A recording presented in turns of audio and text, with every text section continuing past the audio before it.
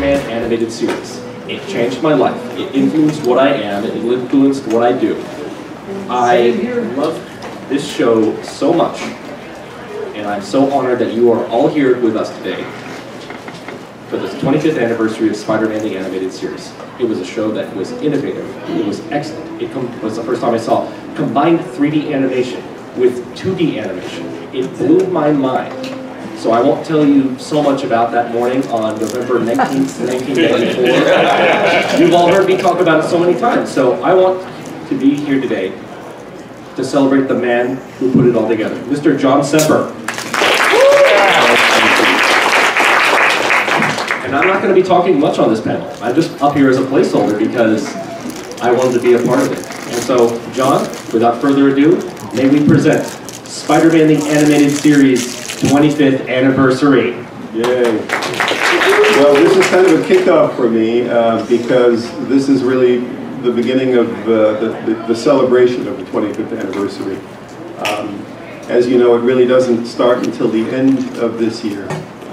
But I figured this is one of my favorite places to be, and it's always a lot of fun to come here. And Matt's so enthusiastic about the series that it really, the whole thing should begin here.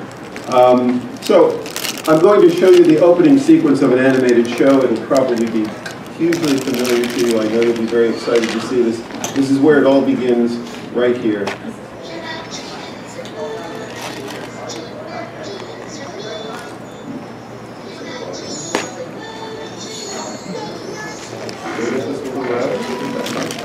Click on the little up arrow.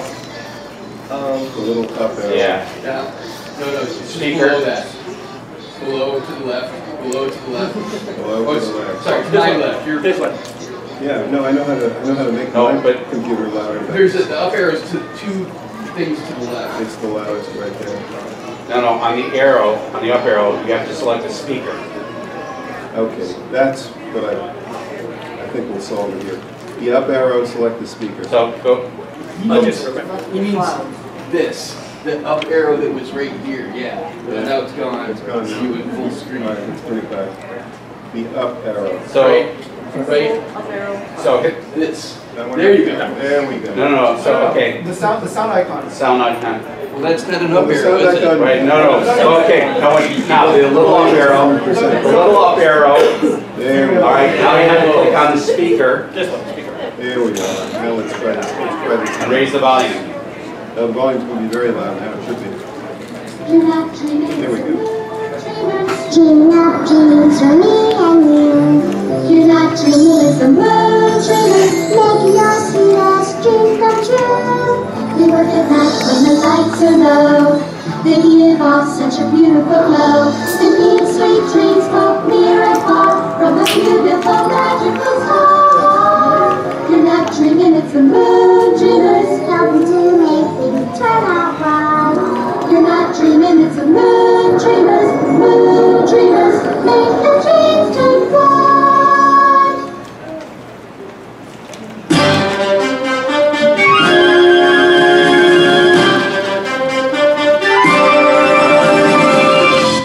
Okay, so you're probably tremendously familiar with this opening sequence, right? I know I am.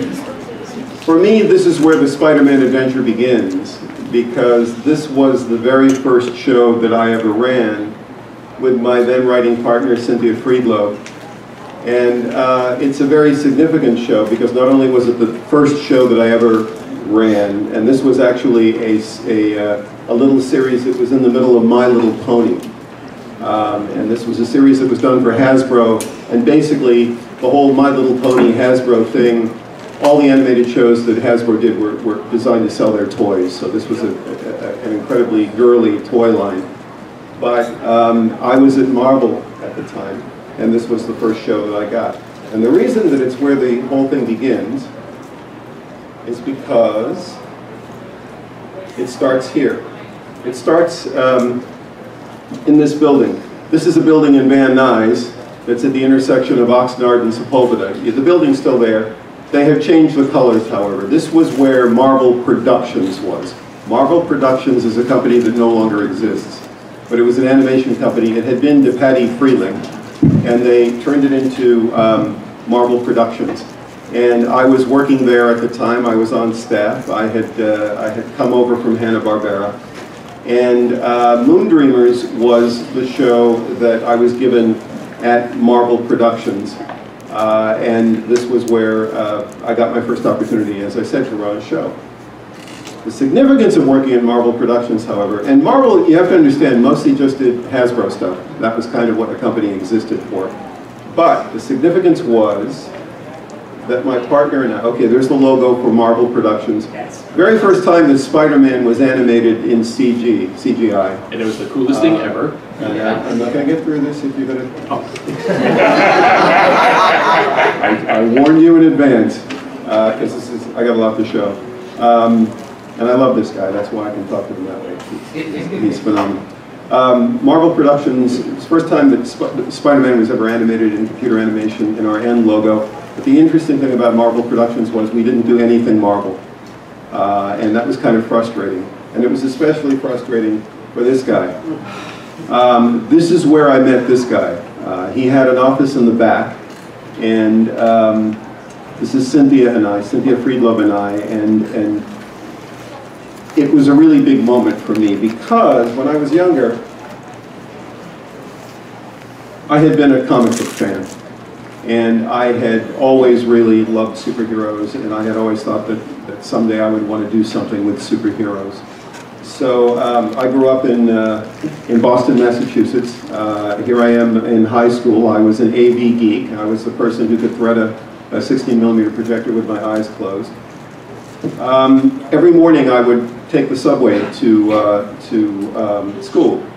And there in the subway, as some of you will remember, they would always sell magazines and comic books at kiosks.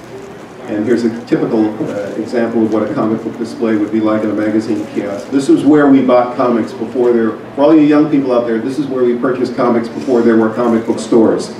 There were no comic book stores. You either got it on the stand or you did not get it. There was no aftermarket, there were no resales, there were no comic book collector people. It was just you got the comic when it came out. If you missed it, you missed it.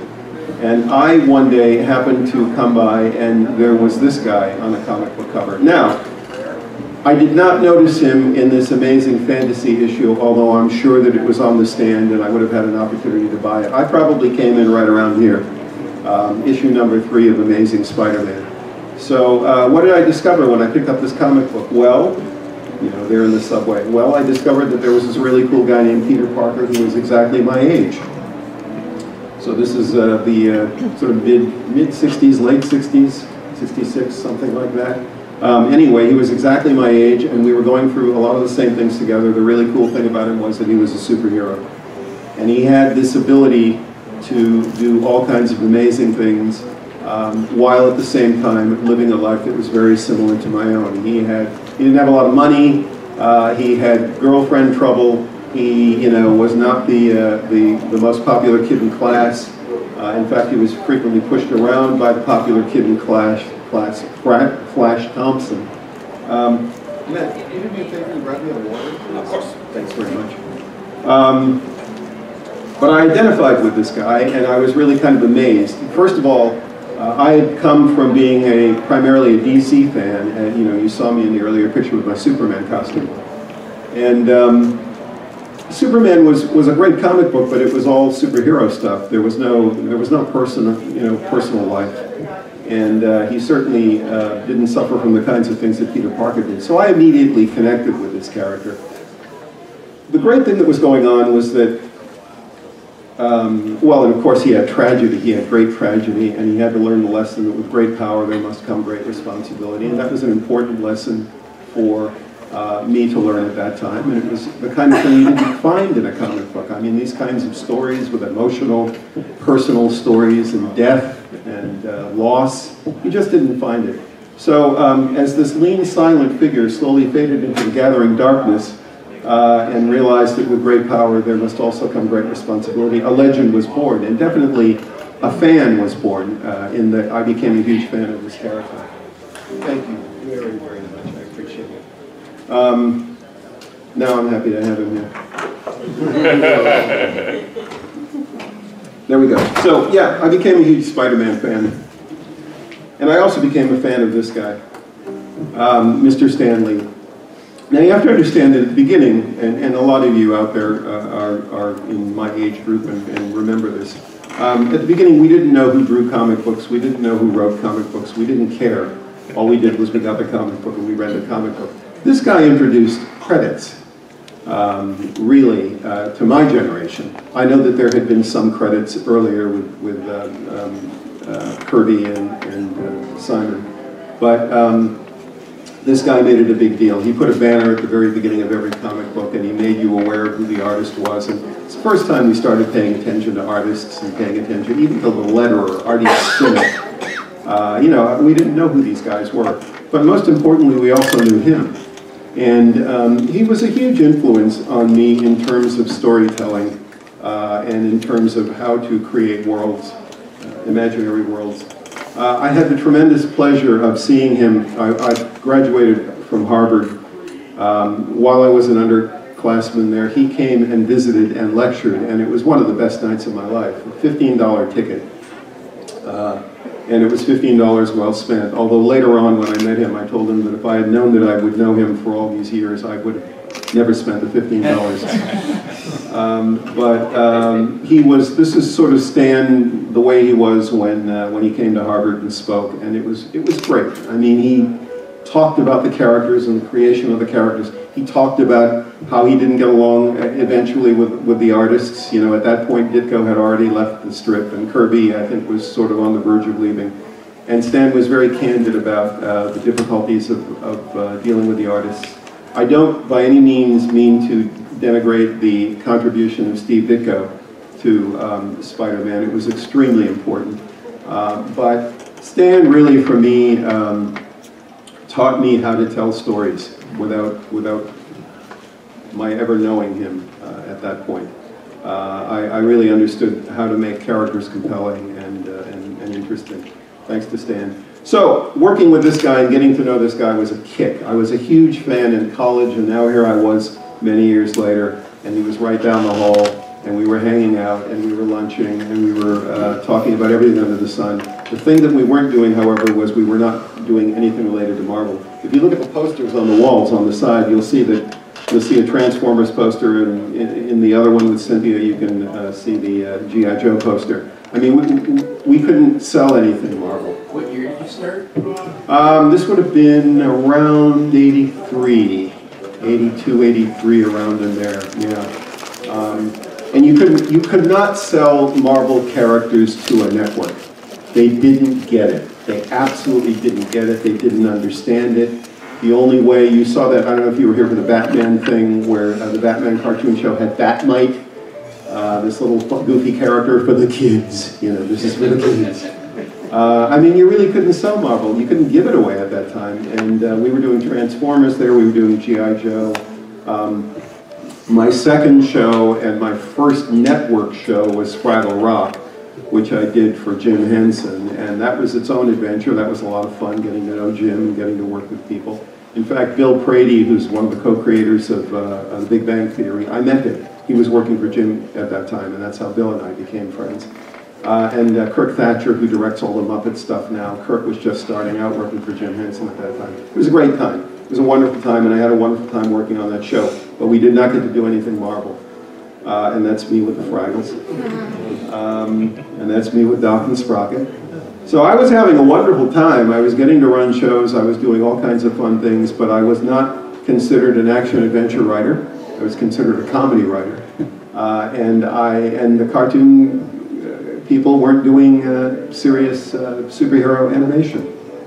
But then there was what I consider my very Spidey Christmas, because I got invited to, over the years I kept up with Stan and we continued to be good friends, and one year I got invited to a Christmas party that he gave. And there was a very interesting guy there by the name of Jim Cameron. I swear to you, I'm not photoshopped into this picture. That is Stan the man himself. This was taken in his house. This was that Christmas party night. That's Jim Cameron next to Stan. Touching Stan's lapel, adjusting his lapel, is Gail Ann Hurd. You might have You might know who she is. She's a producer, Gesundheit. She's a producer of many of your favorite sci-fi movies, Alien and whatnot. And she was there that night. Also, Kevin Smith was there before he had decided to don the baseball cap and jersey. And there were a whole bunch of really interesting people there that night. But I was there. And Jim Cameron at that particular time had said that he was going to make a Spider-Man movie, as you may recall. He was going to do a Spider-Man feature. And everybody was very excited about that. That's, in fact, why Stan had invited him. And a woman by the name of Margaret Lesh was there.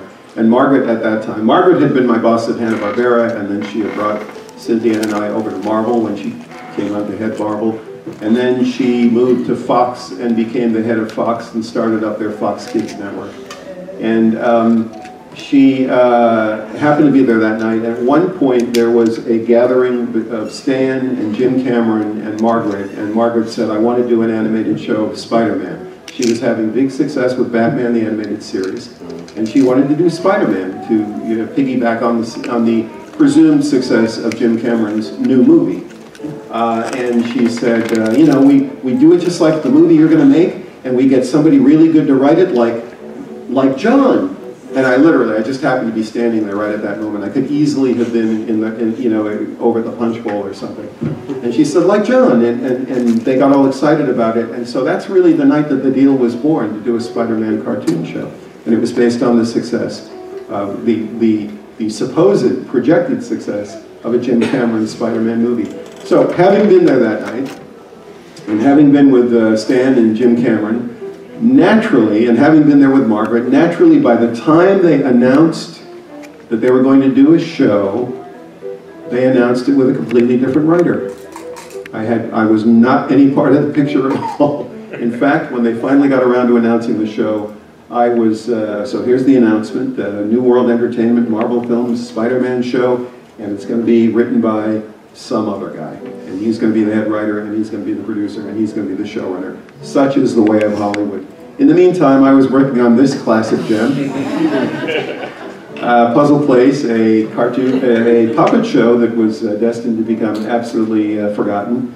I was doing it for PBS. The only cool thing about this show, I got a bunch of trips to New York, which was fun. I'm originally from the East Coast, so it was fun to go back home. But B, the man who designed all the puppets was Kevin Clash, the creator of Elmo. So at any rate, I'm working away on Puzzle Place, and then one day, I get a phone call from this guy. I get a phone call from Stan. And he says, John, he says, we're going to do Spider-Man. I said, I know, Stan. I saw the announcement in Variety. He said, and, we're having a tough time making a deal with this guy that we're going to get as the head of the show. And I want to tell them, if we can't make the deal, I want you to do it. So I said, Stan, I'd be delighted. Great, okay. So after a while, they made the deal, and Stan called me back, and he said, there's no deal. He said, we made the deal. I'm really sorry to get you all excited about it. And I said, Stan, don't worry about it. And I continued working on Puzzle Place. I said, I'm gainfully employed. It's okay. And, at that particular moment, I decided I'm never going to be able to do anything related to Marvel, because I've now missed the big plum. And believe it or not, I sold all my Marvel comics at that moment. So all my Marvel comics went away. And this is an interesting lesson, because sometimes if you let things go, things come flowing back. Because shortly after I sold all my comics, I got a phone call from this guy. And he said, and it was literally months later, they had been working on getting the show out the door. And he said, John. I said, hi, Steve. I said, it's not working out. We're not getting a show. The show's not getting out the door. I don't know what the problem is. There is a problem, and we're going to let the showrunner go. And we're desperately in need of someone to get the show out the door and get it done right. And I want you. He said, this time I told them, it's got to be John Semper. Excelsior. I left Puzzle Place, making a lot of people very angry. I'm sure they're angry to this very day, but you know what? No one remembers this show, and I'm here because I did Spider-Man, so the hell with Puzzle Place. And now here I am, and I have now joined the crew that is trying to get a Spider-Man show out the door. So from left to right, that's John Cawley, our production supervisor, Dennis Venizelos, our art director, me, Stan the Man, and Bob Richardson, who is our supervising producer. It was a very bad situation on Spider-Man in the beginning because they had blown about, I don't know, 6 months, and they just had no show. And they were on the verge of not getting the show on the air, and I think by the time I came on, Fox had pretty much decided that these guys didn't know what they were doing, and Fox kind of didn't want the show on the air. So in a weird kind of a way, the only reason that Fox approved me was because it was sort of like, we're not going to do the show anyway, let him come on. But amazingly enough, I did get the show out the door. The alliance between Bob and I was a little uneasy. Bob sort of wanted to control all of the show, and my contract was that I was pretty much in charge of all the writing. And I always make this a point. Bob did everything that there was visual about the show. He designed the show, he was in charge of all the artists, and he did an amazing job. I think the show looks spectacular, even to this day. I think he did a really wonderful job. But I think it was frustrating to him that he could not control me, and then I was in charge of all the stories and the writing, which I take full credit for, credit and or blame. And I think that it was a little frustrating to me that I couldn't communicate better with him. So, however, we managed to have something of a truce and get the show out the door. Here's the triumphant trio here. There's Bob on the left and Stan and then myself. And this is us in our prime when we were really in the middle of the show. So now I begin the task of working on the show and being the head writer and the story editor. This Spider-Man here that you are looking at was the only Spider-Man toy that I could find at that time. And I always like to have my character in front of me when I write. So the one you see in the picture there is the very same Spider-Man that you were looking at this very moment. He has a lot of significance because he inspired me to get through 65 half hours of Spider-Man the Animated Series. So there you go. It's the very same one. And there I am in front of my primitive IBM computer. And there's another publicity photo of me, and there's another publicity photo of me, in case you didn't know what I looked like. I am wearing my little Spider-Man pin in that picture right there. Okay, so here's the problem. Now, we're going to do a Spider-Man show. What's it going to be like? Well, we decided very upfront that it was going to be the Johnny Romita Spider-Man, because he's the one, you know, this is before there was a movie. And this is before any kind of real live-action presence for Spider-Man existed. So we wanted people to have the feeling that there was a real human being inside of there. And that whole anime thing that everyone does now hadn't really taken root yet in Saturday morning television.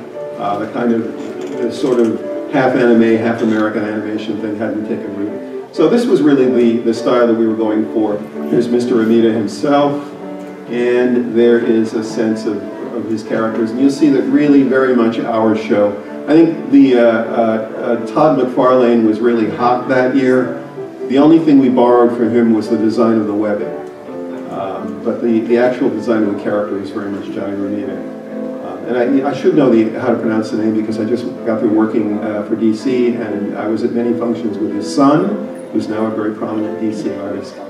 Was anyone pushing for like the hot McFarlane type of style or anything? No, nobody was. Again, nobody cared about comic books. You totally have to understand that on the network they did not give 2 farthings about comic books. It meant nothing to them. In fact, Marvel at the time was going bankrupt because comic books were going through a horrible slump and nobody cared about them. So you will be shocked to hear that I had absolutely no Marvel oversight whatsoever. I think Marvel gave some notes at the very beginning, and then Avi Arad, who was actually the producer on my series, told them to basically show off, and that we were going to do our own thing. And I had absolutely no oversight from Marvel. I did, however, have a lot of oversight from Avi. All right, so. Now we're going to do the Spider-Man show. So what are we going to do? So now we know what it's going to look like.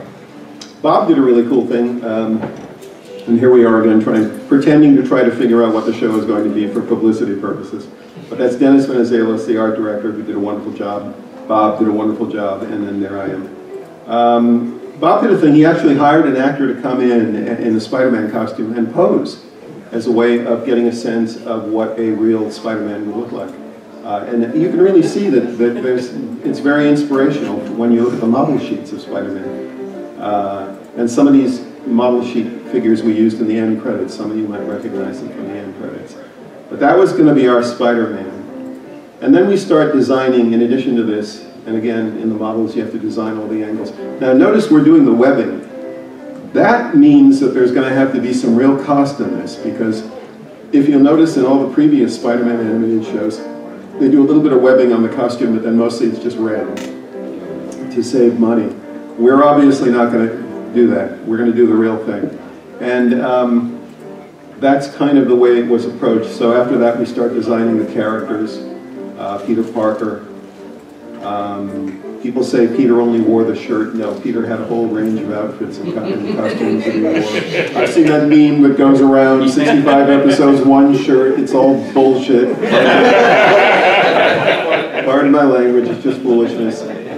Peter had a lot of different outfits during the course of the show. Here, by the way, is the explanation for how he hid his Spider-Man costume underneath a short-sleeve shirt.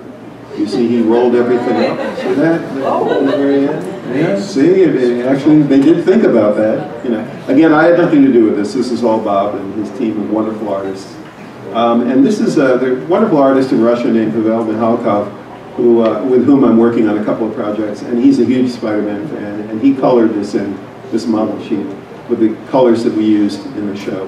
And it's the clearest image I have of this, so I'm using a lot of Pavel's artwork for this presentation. Here's our model sheet for Mary Jane Watson. Pavel colored it in, using the colors that we have. Here's our stylish Aunt May. Deborah Whitman was a character that I plucked out of obscurity in the comic books. In the pilot, I wasn't sure how I was going to handle any of the romance, and I didn't want to jump right into Mary Jane Watson. I didn't want to jump right into Felicia Hardy if we were going to do Felicia Hardy, or Gwen Stacy if we were going to do her. So I used Deborah Whitman, totally unknown character, character that nobody really paid any attention to, very deep in the comics somewhere. But she was going to be our female lead for the pilot, just to give me some time to figure out what the hell I was going to do. Here we have a model sheet for Betty Brant. Betty Brant was very prominent in the comic books, as you may know, but we ended up not using her in the show at all. So you can see that there's uncertainty already because we're designing characters that I don't even know if I'm going to use. So my question is, what am I going to do? How am I going to write this show? Am I going to write it like the old Ralph Bakshi Spider-Man show? Well, in fact, I watched a bunch of those, and they were so horrendous. In retrospect, when I was a kid, they were great, but in retrospect, as an adult, they were horrible. You can see how the webbing ends right, at the end of the net. And so I decided it wasn't clearly going to be written like that. The other prominent animated Spider-Man show prior to mine was Spider-Man and His Amazing Friends. That was more of a kiddie Saturday morning show, so we definitely weren't going to do that.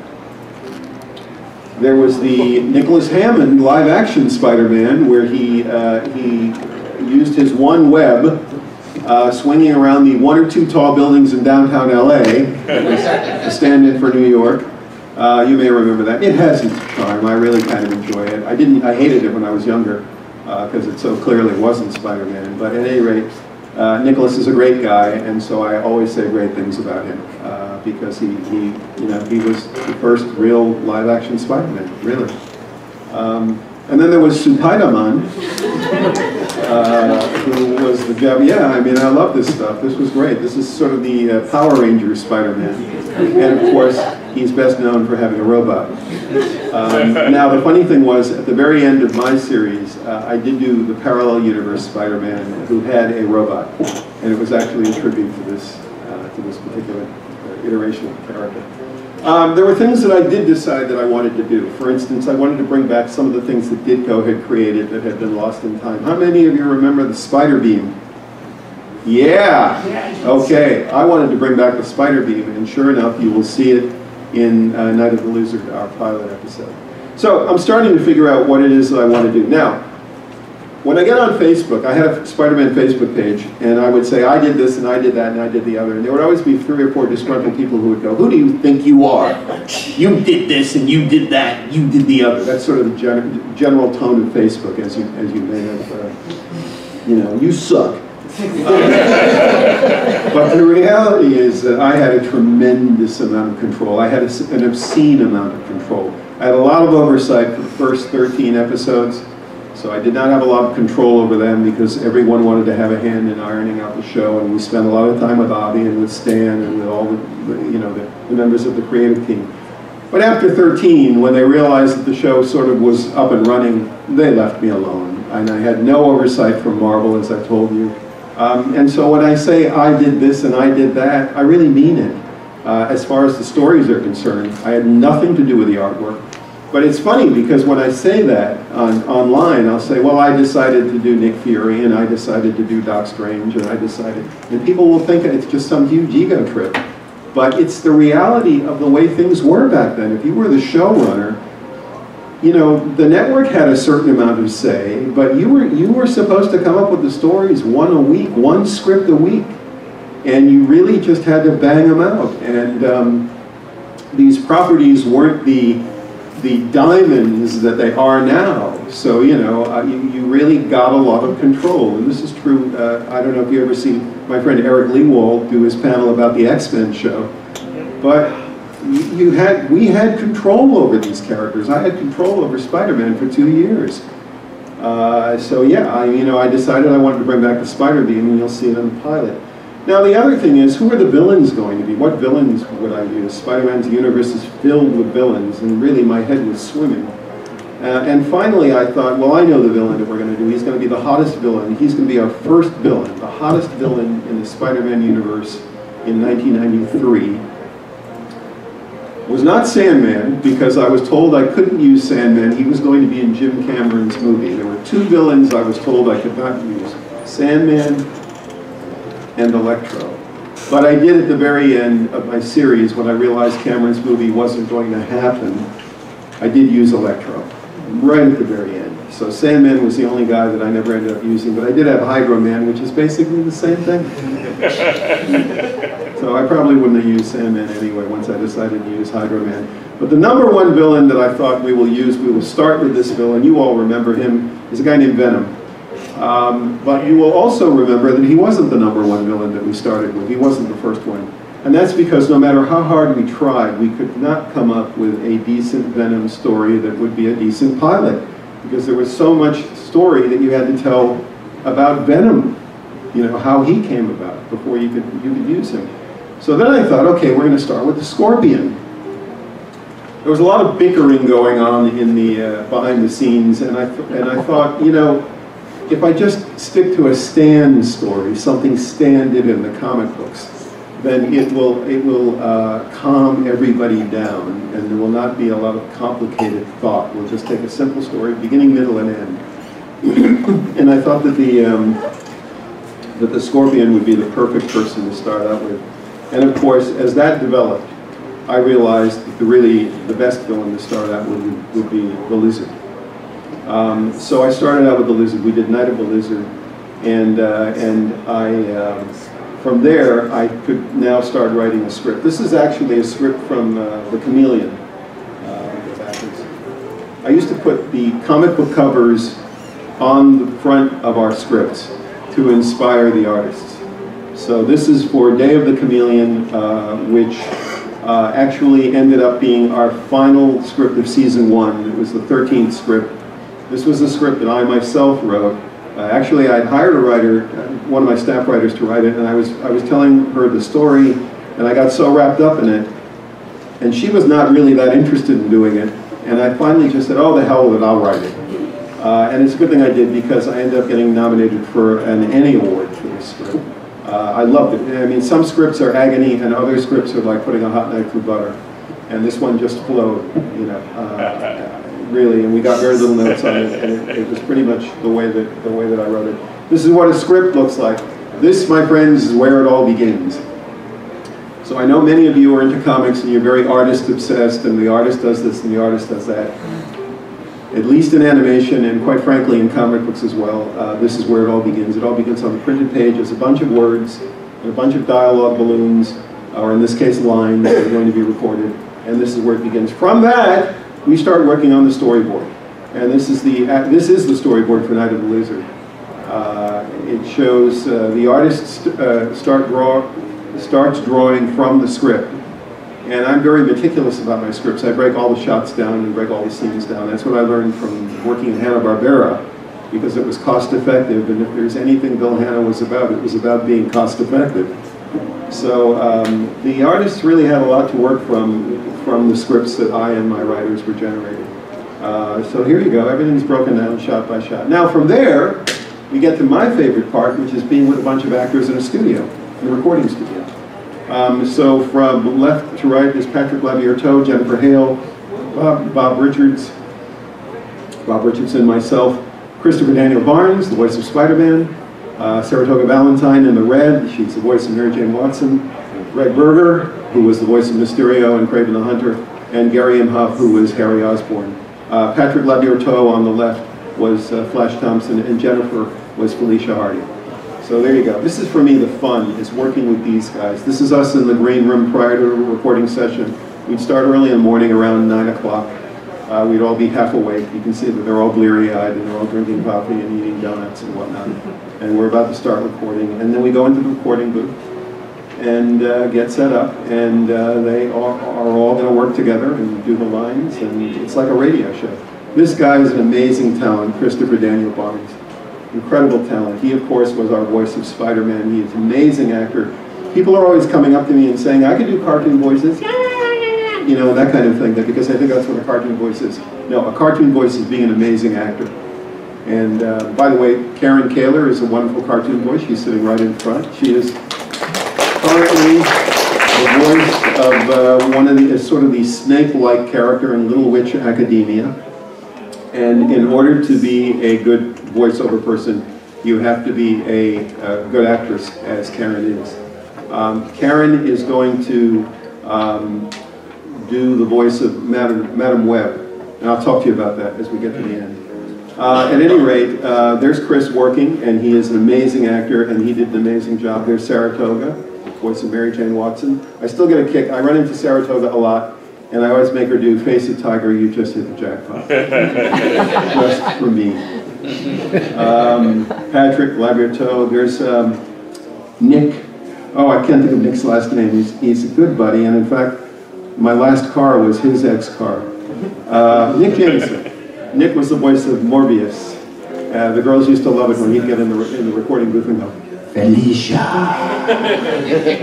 They go, oh, just do it for us one more time, Nick. Felicia.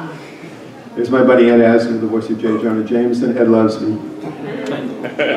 Joe Campanella, the late Joe Campanella, was the voice of Kurt Connors, the Lizard.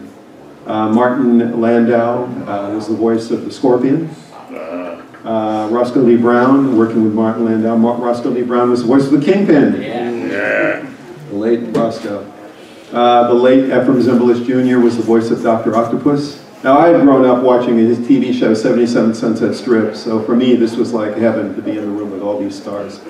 Max Caulfield was the voice of Alistair Smythe.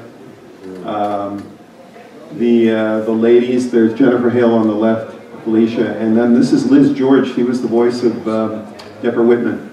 And there's Greg as the voice of Mysterio and Kraven the Hunter.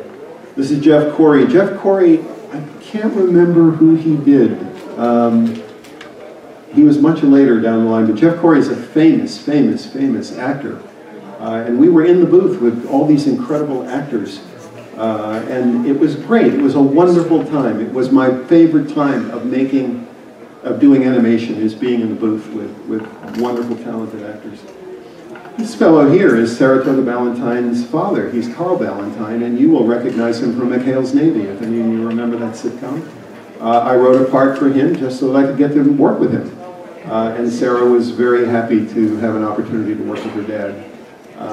He was a kind of a minor character in one of the episodes that involved the Spot, as I recall. But anyway, we got to work with Carl. Favorite actor, Scott Cleverton on the left is the voice of Cletus Cassidy, Carnage. And Scott is Scottish, and he lives, I believe, I'm not sure, I think he lives in Spain right now, but we're still in contact. And one day he happened to mention to me that he had married the lead of a thing called Sharp's Rifles. and I was a huge fan of Sharp's rifles. That's Sean Bean on the right, and on the left is the female lead, Assunta Serna, who's a very famous actress. And I said, "You're kidding, you're married to Assunta Serna?" And he was shocked that I even knew who she was. So he then did me the favor of bringing her to one of the recording sessions, and I got to meet this wonderful, amazing actress whom I was madly in love with. So that was cool. And there's Tony Pastor, our voice director, and Bob Richardson. And I got to hurry. There's a couple of guys that worked in the booth, and there we all are in the booth. And this lady here, Megan Ward, you may not know it, but she was the original voice of Felicia Hardy. Unfortunately, after a while, they decided that they wanted to change her over to Jennifer Hale. However, Megan and I are still friends. So Megan ended up on General Hospital and did a lot of movies and stuff. This is the original voice of Robbie Robinson. I'm giving you all the background stuff now. Brock Peters, the famous actor Brock Peters from To Kill a Mockingbird, was the original voice of Robbie Robertson. But Avi didn't like him because he didn't sound black enough.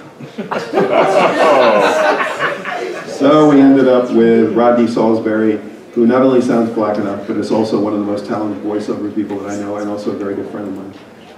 This is Nell Carter. Nell was the voice of Glory Grant, J. Jonah Jameson's secretary. Nell Carter took one look at me and hated me from the moment she saw me.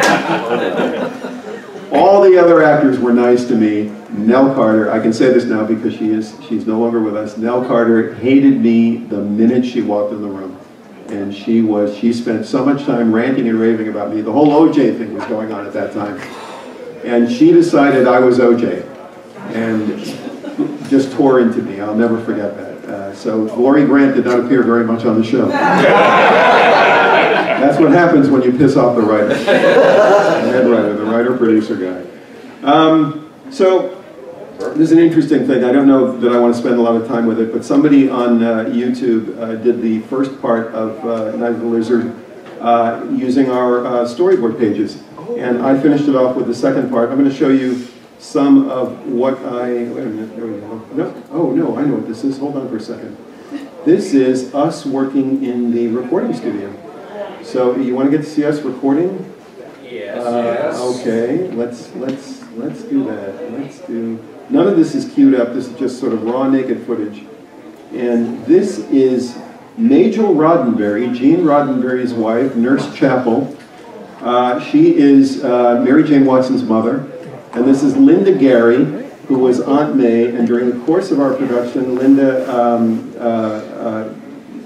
it was discovered that Linda had cancer. So Linda actually did a lot of Aunt May while undergoing chemo. You'll see that she's got the hat on because she has lost her hair and she is sitting down. Linda actually did pass away during the course of our production, but she was a wonderful voiceover actress and she did a wonderful job with Aunt May. Here they are having a conversation about Peter Parker. It's sad. What is? Well, I had always hoped Mary Jane would settle on Peter. Oh, well, pardon my frankness, May, but Peter was never there for her. He's always running around late at night taking pictures, and then... That's good. I like that. That was a good read. That was good. Excellent read. Excellent read. So anyway, Majel Roddenberry, Nurse Chapel as Mary Jane Watson's mother. Now I'm going to jump forward and give you a little bit of... this is Chris in Saratoga. You can see Chris mugging for the camera already. Here we go. Let's 126, take 276. I wanted to tell you myself before you found out from somewhere else, but Harry let the word out. Sometimes he's so impetuous, like a kid on Christmas morning. Close. Okay, real close. Sorry, Tony, because I thought maybe I should go back to Hello Tiger, so... Yeah, I know what you did. I know what you did. I probably wasn't clear enough for you. But I want you to be one-on-one with him until someone else. But then take your side. But, you know, Harry, there's no way. Then you go into the girl you are now. So let's go 125. 125, take 277. Yeah. I was a little surprised. I wanted to tell you myself before you found out from somewhere else, but Harry let the word out. Sometimes he's so impetuous, like a kid on Christmas morning. I'm very happy for you. Actually, that's a lie. Okay, then prove it. I'm very happy for you. Oh, shit, I'm not going to lie to you. See what I mean? Give me a wonderful phone. Gee, it's good to see you again. Because you got somewhere to go. Here we go. How are you? Yeah. 127. 127, take 278. I'm very happy for you. Actually, that's a lie. Anyway, you get the idea. That's what it was like being in the booth with these guys. Wonderful, talented performers. And I had a great time with them, and I love them dearly. They're all still good friends. Okay, now we're animating, because we've recorded our soundtrack. We're animating. These are a couple of drawings that I stole from the production before I left. These are actual pencil drawings. We didn't do very much on pencil. I think these were tests that were sent to us by TMS. Our animation was done overseas in Japan by Tokyo Movie Shinsha. And I swiped a couple of these before I left the building when I was all done. And there's a really nice drawing. These are actually interesting that they're underlit. You can underlight them and the blue shows up and some of the highlights. It's really very cool.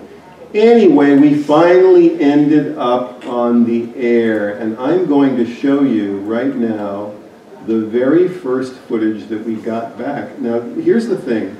When you do, yeah, there it is. When you do animation, when you write an animated show, back in those days especially when nothing was done really digitally, you do not see anything. You basically write the show blind, and you don't see anything for a whole year practically, you know, like 8 or 9 months.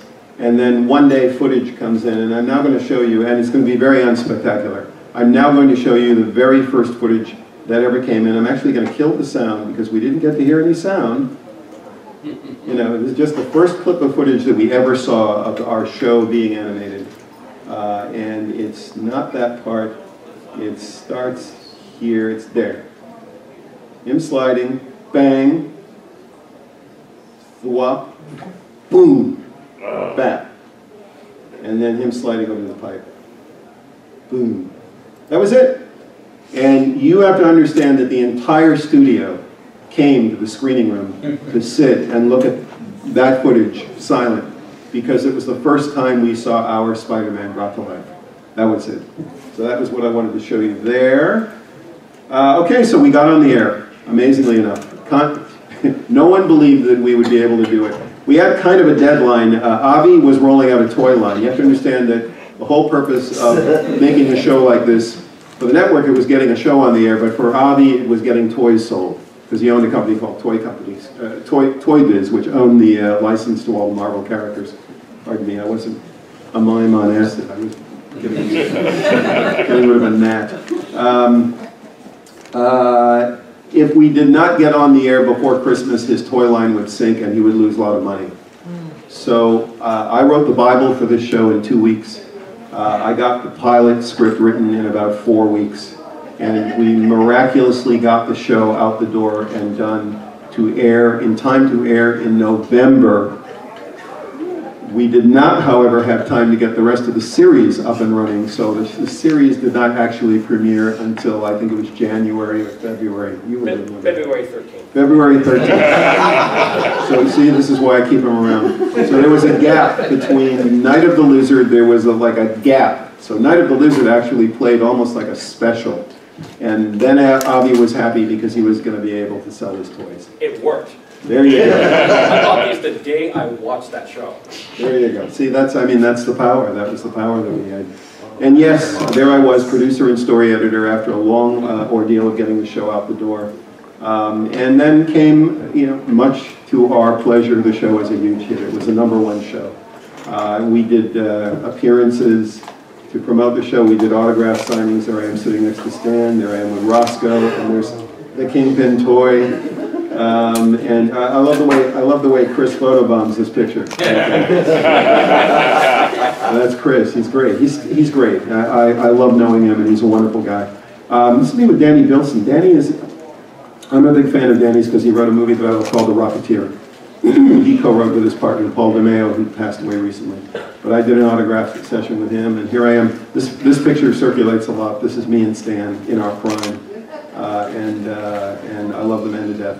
Now I have the whole universe at my command, the whole Spider-Man universe at my command. Yeah, I'm watching the time. I think we're So now we've got villains galore and characters and all kinds of wonderful things to choose from. I could do anything I wanted. I had the whole Marvel world at my disposal. I love Doctor Strange, so I did a couple of Doctor Strange episodes. I don't like the Hulk, so I didn't use the Hulk. But here's Madam Web. I love Madam Web because when I told Avi that I wanted to do Madam Web, he said, I can't make a toy out of an old broad. And my favorite toy is the Madam Web toy that he made based on my show. Because I know that it never would have been made if I hadn't put her in the show. She was voiced by Joan Lee, the wife of Stan. We did Punisher, we did Carnage, we did all these wonderful villains in the show. And I really got to use everything. I love that they used Tombstone in the new Spider-Man Into the Spider-Verse, because we were the first ones to animate Tombstone. Voiced by Dorian Harewood. The Spot, a character that I always loved. And yes, I did finally do Electro. I did get him into the show. I also invented this little thing that is now called the Spider-Verse. And when I say this online, people get outraged. You know, there's like one contingency that goes, yes, you did. And they're the ones that remember it from the series. And then there's another group of people who are like outraged that I would presume. But in fact, I created a situation where a whole bunch of Spider-Men came together and from different parallel universes and fought a common foe. And that is what we now refer to as the Spider-Verse, which just won an Academy Award. Did I get any part of that Academy Award? No. But I did get a no prize. So there you go. That's Hollywood. I got a good old-fashioned Marvel no prize.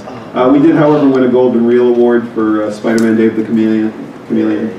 They did spawn a comic book. I have, if you come to my table afterwards, I have comic books for sale. Spider-Man Adventures that were based on my series. I'll be happy to autograph them for you.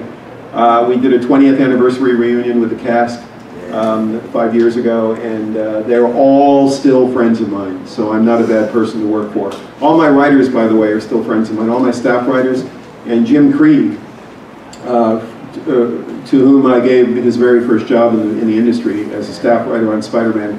He's now in charge of all the Warner Brothers direct-to-video features that are being done, if you're fans of those. And I'm pressuring him to get me to write one. So we'll see if that happens. We did do a reunion at Stan Lee's Kamikaze Expo. I ended the series with Peter saying that he's going to find Mary Jane. As for those of you who know, Mary Jane had fallen into this sort of in neutral zone, kind of this interdimensional zone.